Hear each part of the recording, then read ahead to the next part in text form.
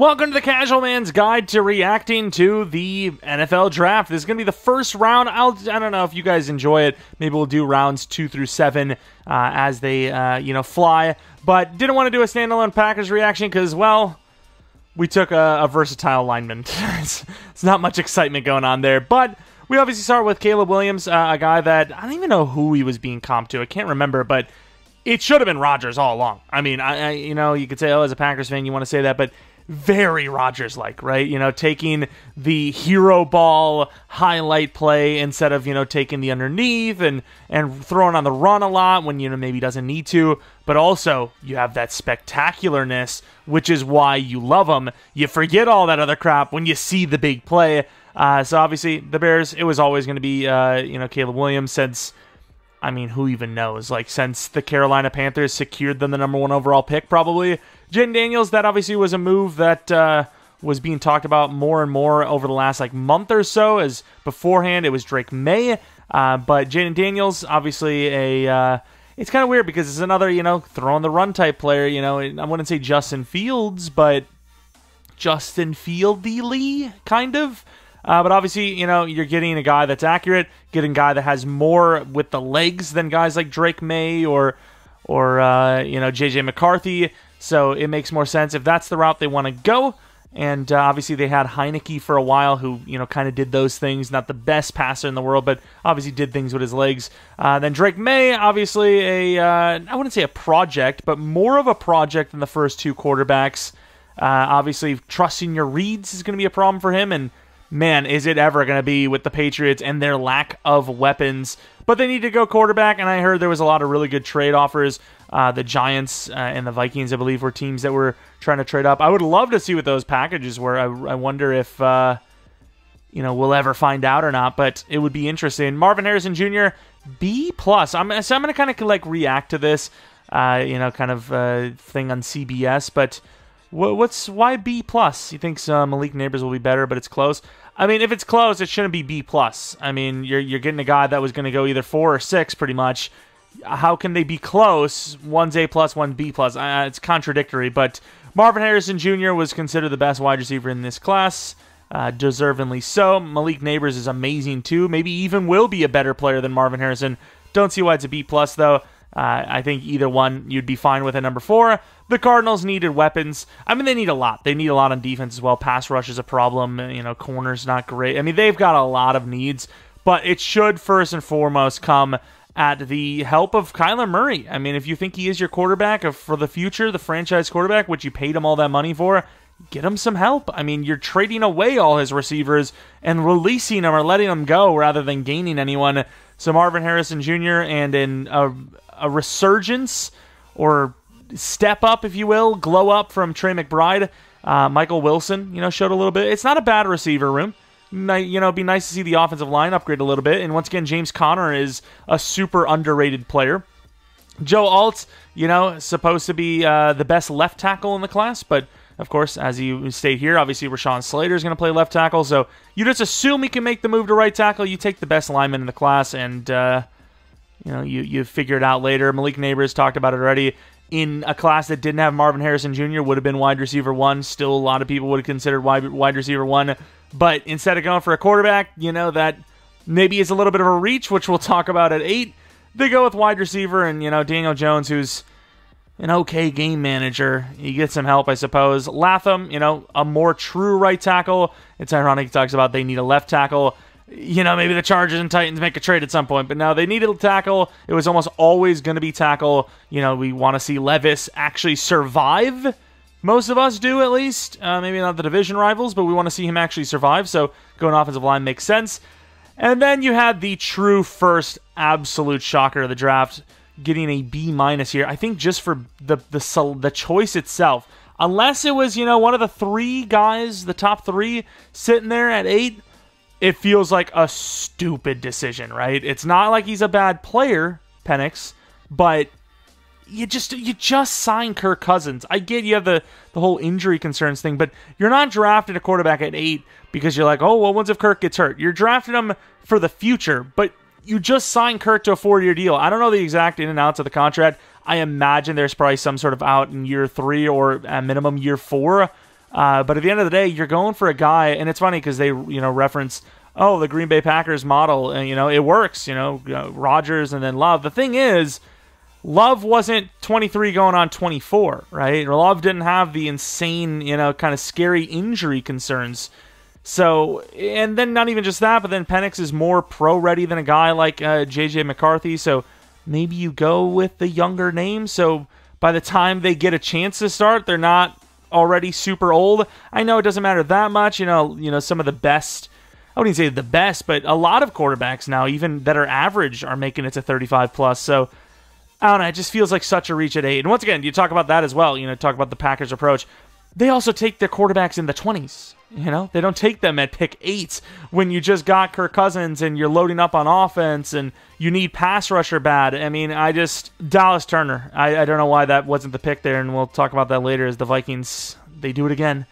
Rome Odunze, a lot of people talking about, how much room do they have on this team? How are they going to pay all these receivers? They got DJ Moore and Keenan Allen and Odunze. Realistically, I see, not even just Keenan as a slot receiver, but I see Keenan Allen as a guy that maybe they let go after this season. We've seen, the Chase Young trade, a third-round pick from the Niners, and they let him go in one offseason. A fourth-round pick is even less. So they could easily let Keenan Allen go if they have a really sick season. It was all worth it in the end. And, Rome Odunze was always going to be the pick at worst. And then if they got really lucky, maybe Neighbors. But smart for Chicago, really just not trade up. They had options. They could use edge, obviously, as well. Dallas Turner was still there. As soon as they seen Penix at 8, they were probably really happy. And they were safe. Of course, J.J. McCarthy might take a little bit of time to develop him, but he is going to a team that has a lot of weapons. Once again, you're drafted in the top 10. Most of the time, it's really bad situations, but realistically, Caleb Williams stepping into a great situation. Penix really stepping in a great situation if you consider, safety of his position, right, at worst, unless he's really ass in practice or, Kirk Cousins gets hurt and he has to come in sooner than expected, he's pretty much safe throughout his rookie contract. And then McCarthy, obviously a really good situation there with some insane receivers and one of the best lines in football. So you can't hate it for McCarthy, and it always felt like that's where he was going to go. The Lions fans have to root against and for him. It's a weird situation. The Jets, of course, there's a lot of fans that were kind of confused by this. Obviously, Brock Bowers felt like a very attractive pick. If you're truly going all out for this season, last season, whatever, it made more sense maybe to go Brock Bowers, but we've seen what happened with the offensive line. It wasn't great. They have injury concerns, and with those injury concerns, causes more injury concerns for the more, quote-unquote, more important players, like the quarterback. And obviously, they need a tackle. Tyron Smith, not guaranteed to play the whole season. On the right side, they got another older guy, Morgan Moses. So at the end of the day, I get it. But I feel like Brock Bowers would have been a little bit more of an attractive pick. They already have a lot of weapons, but you can never have too many weapons, right? The Tampa Bay Buccaneers with Tom Brady winning the Super Bowl, I think they'll teach you that. But see what he says here. Can't play the whole season, the who season. Good pass protection needs improved run block. This is an all-pro pick like Brock Bowers might have been. Yeah, I get that. I kind of agree. But are you really trusting those tackles to stay healthy? I don't think so. And then pick 12, like he's saying here, talking about sees Drew Brees in him. There's some similarities, and obviously you talk about Bo Nix being very accurate short to medium range and, throwing a lot of passes in that short range, and, that's what the Saints and now the Broncos want to do with Sean Payton. So it makes sense. Felt like an early pick. A lot of people had him late first at the very highest. But yeah, you see Penix at number 8 for a team that doesn't even need QB. Yeah, you're going to panic a little bit. Maybe the Raiders would have had Bo Nix there. There's so many teams behind them. The Saints could have taken one. The Seahawks kind of. Sam Howell's there, but I don't know what's going on there. Maybe even the Rams at 19 to future-proof for Stafford. There's a lot of different teams behind them that could have went QB, trade up even to grab QB. And, directly behind them, like we said, with the Raiders. And they felt like they have their guy, and you don't hate that, I suppose. And the receivers, they're okay. They're decent. Then you go to Brock Bowers. Obviously they drafted Michael Mayer. Wasn't the best, obviously, for them out the gate, but he'll definitely develop into a great player. But Brock Bowers, obviously you could see him as a slot wide receiver even. He's just really good. It's one of those, you just can't, it's best available pick. You're taking the best available. Quarterback is still a question mark there, though, so I'm not sure what's going on or what they're going to do. But, you take the best available player. But obviously, the C grade, I get it, right? It makes sense because that is far from their need. But what are they going to do? All the quarterbacks are gone. I mean, they can't take another quarterback there. It's, you're really dropping off in talent then. But the Saints, they need a tackle, obviously. Latu, the Colts, that was the first edge rusher off the board, right? You obviously have those injury concerns, but definitely a lot of upside, and they're going to take the chance with those injury concerns, and they really needed edge. It seems like they constantly miss on pass rushers. They have like a season where oh, maybe we got our guy, and then it just never pans out. They get Latu, who, if he stays healthy, is definitely going to be their, I suppose, premier edge rusher. Byron Murphy, they needed all the DT help they can get. I see that Matabike comp, and if that's the case, then yeah, that's really good. Obviously, he really shot up the board late, and even though he's short, he's small.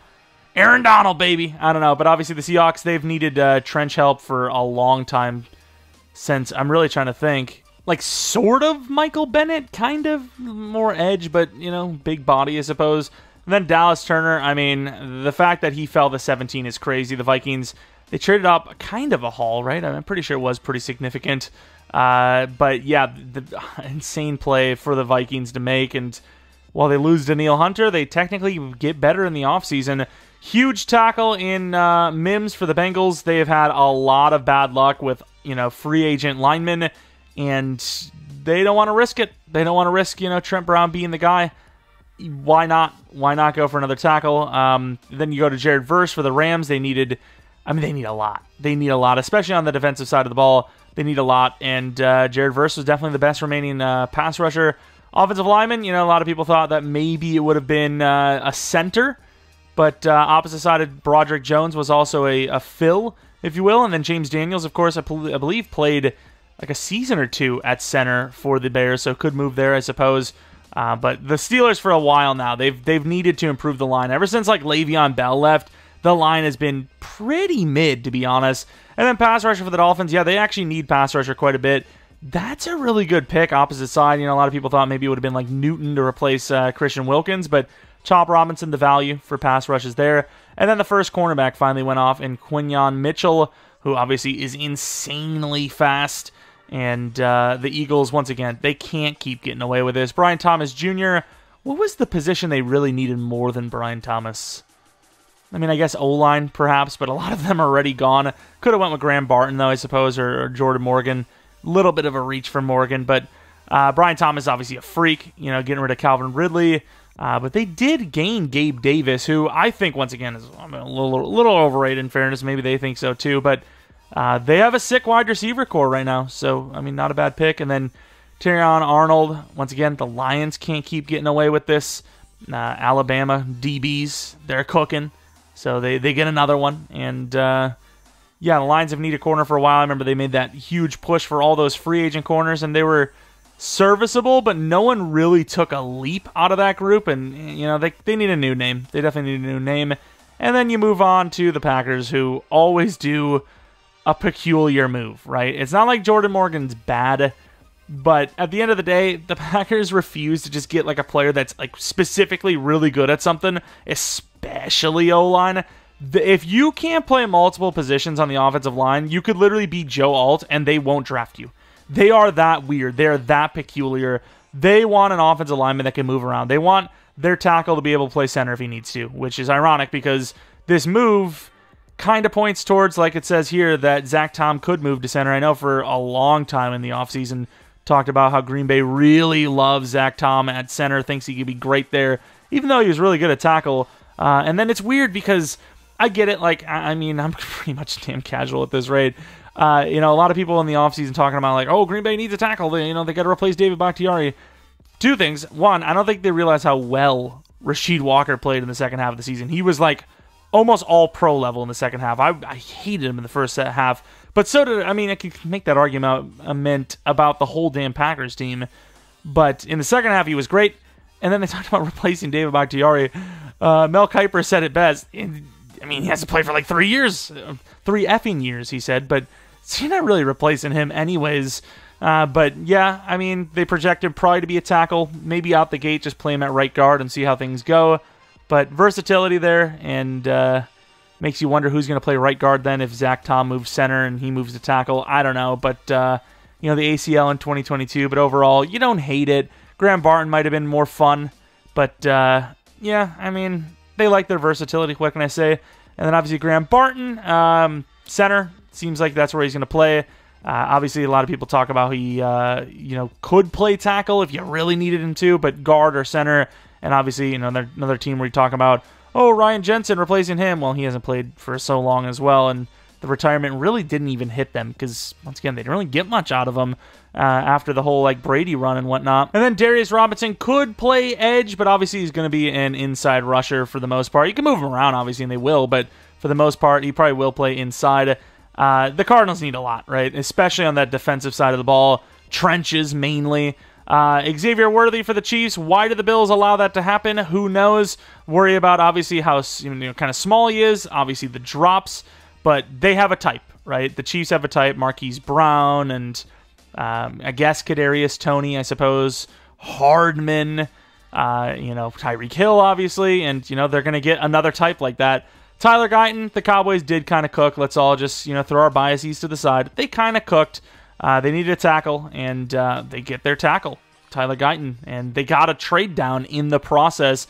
Then you have Wiggins, very good value with the speed for the Ravens. They need a cornerback. Even Humphrey, not super consistent. Injury concerns as well. And then number 2 corner, they really need one. So Nate Wiggins makes a lot of sense. And then you have 2 quote-unquote reaches with the Niners and Panthers. But the big part about this is the Niners going wide receiver in the first round. Of course, they don't have a whole lot of needs. Maybe could have went D-line, maybe Jerzon Newton or something like that.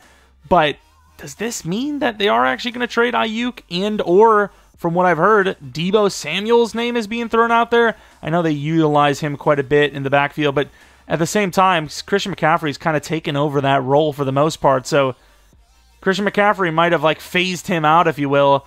And then Leggett, who I'm pretty sure I heard people talk about how he's going to blaze it at the Combine before the Combine happened. And he did run really well for how tall he is. But yeah, it's nice to see that the Panthers are actually finally giving some weapons to Byron Young, who just didn't really have many, to be honest. Offensive line's not great either, but one step at a time, obviously, and that helps getting a nice big body. And who is obviously pretty damn fast, getting DJ Chark back, if you will, maybe. But that is going to be it for the reaction of the round 1. As far as, who do you guys think was the worst draft pick? Who was the best draft pick? I think, Jalen Carter, last year for the Eagles, probably the easy best draft pick, of the first round, maybe even the entire class. And he definitely panned out that way. As far as, this draft, you probably got to say Dallas Turner to the Vikings at 17. It's pretty hard to pass that up. I mean, maybe Odunze at 9. But, there's not really many, guys that, super fell. Quinyon Mitchell to the Eagles is a great pick. I would say probably Turner or Mitchell are the top 2, best picks. I think Dallas Turner is just, the clear-cut number 1 here, though, all the way to 17. Most people didn't even think he was going to get outside the top 10. But let me know what you guys think about your team's draft picks. Of course, this was kind of a weird draft, right? Especially at number 8. Number 8 just got wild. It got so wild. I don't know how you give it a B-. For the position alone, based on the dynamics of how the offseason went for the Falcons, it's a D minimum. You could become one of the best quarterbacks in the league down the line, and it's still just a D right now. It really is at pick 8. Once again, referring physically to the Packers' motto or their style, their method, but none of those quarterbacks came even close to the top 10, let alone the top 20. And they weren't 23, 24 years old with injury concerns. I don't get it. I don't really get where is it just the Packers' mold to sit a quarterback? I mean, once again, pick 8. That is crazy. And Kirk Cousins and company are rightfully mad. Falcons fans are in shambles. Bills fans kind of in shambles, but it could actually help them out in the long term, especially with some of the decent wide receivers still sitting there. Either way, if you guys enjoyed, maybe leave a like, subscribe if you're new. We'll have a rebuild a little bit later today, and that is pretty much it. Hope you guys enjoy the rest of your day in the draft, and hope you guys come back for next video. But until next video, See